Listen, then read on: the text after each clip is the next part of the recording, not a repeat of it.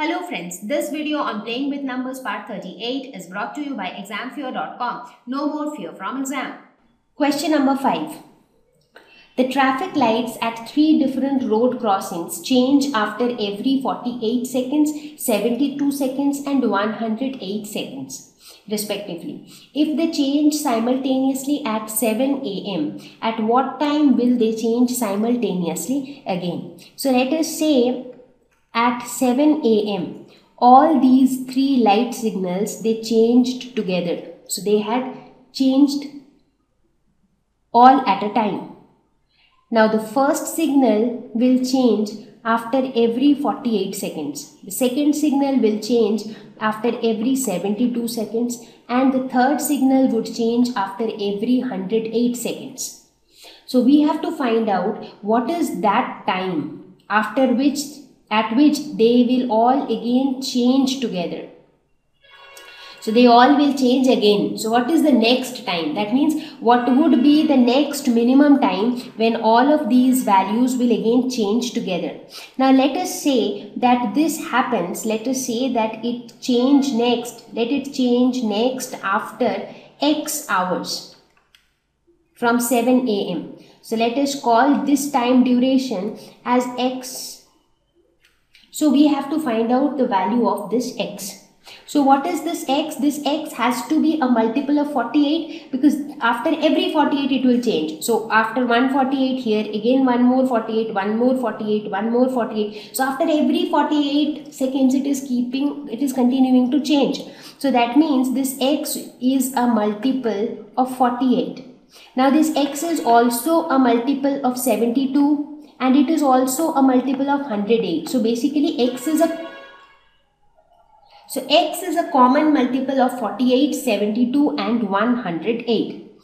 So let us try to find, and we want to find out the minimum value of X. So that means the minimum value of common multiple, that is least common multiple. So we'll calculate LCM of 48, 72 and 108. So 2 2s are 4, 2 4s are 8, 2 into 36, 2 into 54. Again 2 12s are 24, 2 18s are 36, 2 into 27, 54. So 2 6s are 12, 2 9s are 18 and this will remain as 27. Now this would be 3 2s are 6, 3 3s are 9, 3 9s are 27. Then 3, this will remain 2, 3 1s are 3, 3 3s are 9, then again 3, this would be 2, 1, 1, now again 2, so this would be 1, 1, 1. Therefore, LCM is equal to 2 into 2 into 2 into 3 into 3 into 3 into 2. So basically 2 2s are 4, 4 2s are 8, 8 is a 16 into 27. So which is equal to 432. So all of these values are in seconds. So this is also in seconds. So now LCM is 432 seconds. That means the value of X is 432 seconds. So after 432 seconds from 7 am, they will simultaneously change again. So 432 seconds would be how many minutes? Now 60 seconds makes 1 minute. So 432 seconds would be 1 by 60 into 432 minutes by unitary method. So this would be equal to 7.2 minutes. So that means if they changed together at 7 am, then the next time that they will change together is after 7.2 minutes. So approximately after 7 minutes. That means the next time they will change together at 7 am. Now even after that there will be time where again they will change together because there are more common multiples between these 3 numbers, but this is the least common multiple. This is the minimum value at which they will change again, because in the question it is asked at what time they will change simultaneously again. Exactly after 7 am, this is the time, that is 7 am they will change together again.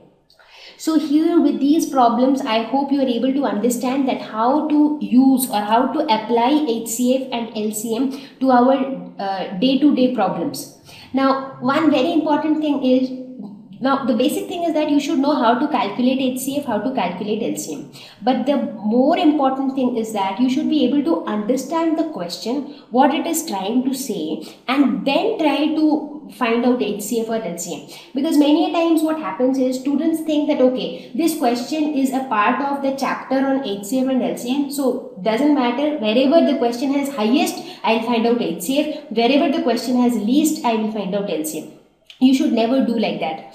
Understand the question, whether you have to find out common multiple or you have to find out common factor. Depending on that, you will find out LCM or HCF. Also look into the fact whether you have to find out the greatest value of the common multiple or least value of the common multiple. So depending on all that, you will be able to arrive at the right solution. So I hope that these solved examples would have helped you. Try to solve more and more questions to make your concepts clear, to make your understanding clear. If you think that any of the part of this chapter is not clear to you even now, please recap, please revisit, but make your concepts clear, because this chapter is very important. We have learned a lot of important things about factors, multiples, common factors, common multiples, prime factorization, HCF and LCM.